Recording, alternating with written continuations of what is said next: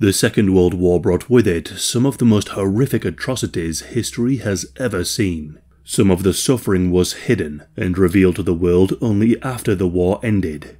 One photograph found on the body of a Japanese soldier became a haunting symbol of wartime brutality. This is the story of Leonard Siffleet, the Australian sergeant whose execution by beheading was photographed and left behind for all to witness. It is perhaps helpful to start before the war. Leonard Siffleet was your average Australian man. He was born in 1914 and grew up in a small town in New South Wales. He lived a simple life with simple pleasures. He loved swimming, his family, and his country. In the 1920s, Leonard moved to Sydney to find a new job. His hope was to join the police force, but he was ultimately rejected because of his poor eyesight. However, his time to serve his country would soon come. In 1940, on the eve of World War II, Leonard was drafted into the Australian militia. His first stint would be at the Richmond Air Force Base, where he served for 3 months. However, in 1941, Leonard tragically lost his mother, and so he had to move back to help care for his 2 younger brothers. Leonard also met a woman named Clarice. The two fell in love and became engaged. But later in 1941, he would be thrown back into the line of duty when he enlisted for the 2nd Australian Imperial Force. And then, in 1942, he joined a special unit and attended special operations training in Cairns, far north Queensland. After completing his training, Leonard was officially assigned to a station in Dutch New Guinea, where he would monitor the coast as a radio operator.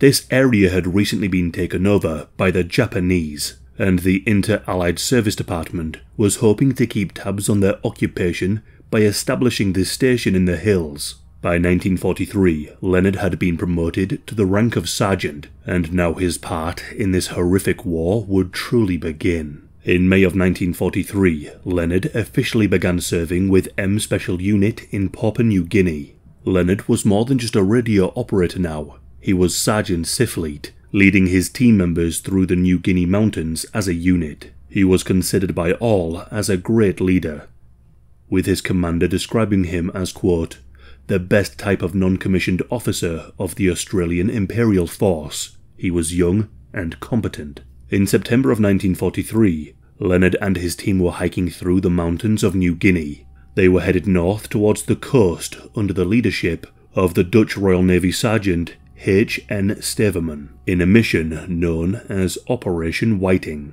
The plan was to join forces with another team led by Lieutenant Jack Fryer in the north, who was leading a mission under the codename Operation Locust. However, Leonard would never make it to Operation Locust's position. In addition to Sergeant Staverman, Leonard was also travelling with 2 other privates, Private Raharing and Private Patiwal. At one point, the group decided to split up, with Sergeant Staverman and Patiwal going off to explore the area further. During this time, Patiwal and Sergeant Staverman were captured by natives who were hostile. However, Patiwal later escaped and was able to join back up with Siffleet and Raharing. Staverman would later be killed. The 3 were forced to continue their mission without Sergeant Staverman, forced to hide out in the wilderness from the native bands who could attack them at any moment. Leonard decided to message Operation Locust leader Jack Fryer to be aware of any native troops and to keep an eye out of any Japanese patrols in the area. Leonard told Jack Fryer that this would be the last time he would hear from them, since Leonard had decided to burn his party's codes and bury their radio in fear that they would soon be captured, realizing that likely it was just a matter of time. And unfortunately, his worst fear soon came true. While attempting to escape to safety at the Dutch border, Leonard, Patiwal, and Raharing were all ambushed by natives. Fearless, loyal, and determined till the end, Leonard refused to go down without a fight. Although there were well over 100 native soldiers in the band that attacked them, Leonard still fought bravely in an attempt to save his men from the inevitable. He fired into the crowd, wounding one of the natives in the process, but the 3 were ultimately captured and turned over to the Japanese authorities on the island. Leonard and his 2 privates were held captive by the Japanese for a span of 2 weeks. During this time, the three were interrogated and brutally tortured repeatedly by the Japanese. Meanwhile, back home in Australia, Leonard's fiancée, Clarice Lane, was under the impression that she had absolutely nothing to worry about. She had received 2 letters from the Allied Intelligence Bureau notifying her that Leonard had, quote, requested that she be informed of his safety and well-being, and the Allied forces made no attempt to rescue the 3 soldiers. On the afternoon of the 24th of October 1943, Sergeant Leonard, Pitawal, and Raharing were all taken down to a Tapai beach by the Japanese.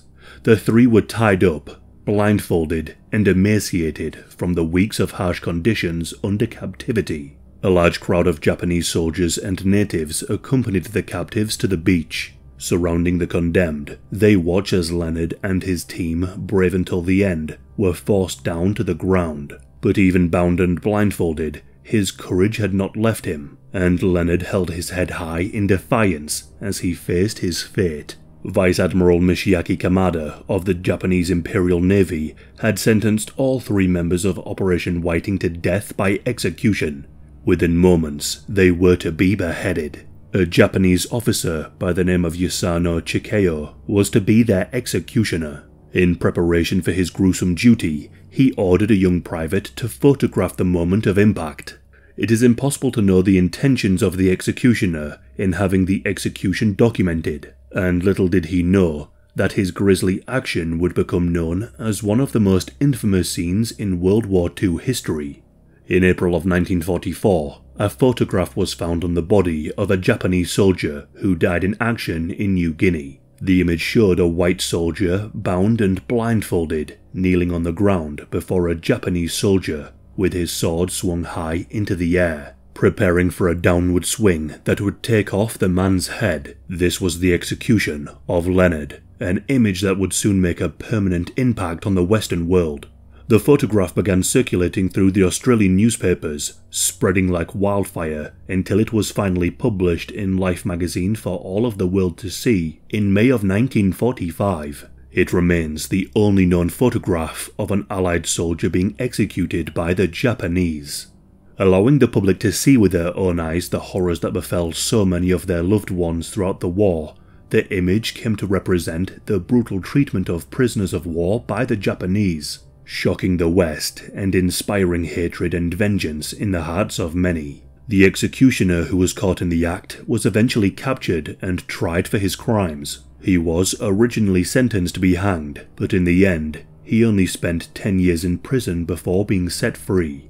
Leonard was later honoured at the Australian War Memorial in Canberra, Australia, with the infamous image of his final moments displayed for all to bear witness. From the invasion of China to the end of World War II, it is believed that the Japanese military murdered anywhere from 3 million to over 10 million people. These included Chinese, Indonesian, Filipino, Korean, Indo-Chinese, and Western prisoners of war. The photograph of Leonard and his execution truly highlights the horrors of war and the cruelty of Imperial Japanese officers.